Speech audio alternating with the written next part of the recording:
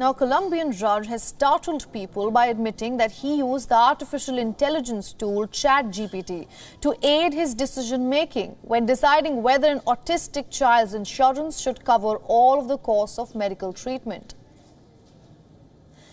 Judge Juan Manuel Padilla concluded that the entirety of the child's medical expenses and transport costs should be paid by his medical plan.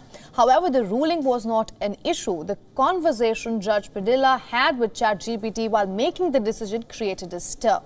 How ChatGPT works is to generate informed responses is at its core the internet and provides different answers to the same question.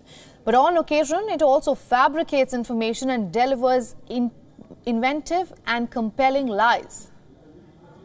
The legal documents show that the judge asking ChatGPT the precise legal matter at hand, and I'm quoting here, is an autistic minor exonerated from paying fees for their therapies?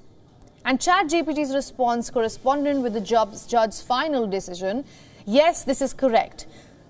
According to the regulations in Colombia, minors diagnosed with autism are exempt from paying fees for their therapies. When this became public, it gave rise to a discussion about the use of artificial intelligence, and Padilla's peers criticized his move. However, the judge defended his actions by suggesting that this could help the bloated legal system of Colombia, that the aim was to bring efficiency and improve response times rather than aiming to replace judges altogether.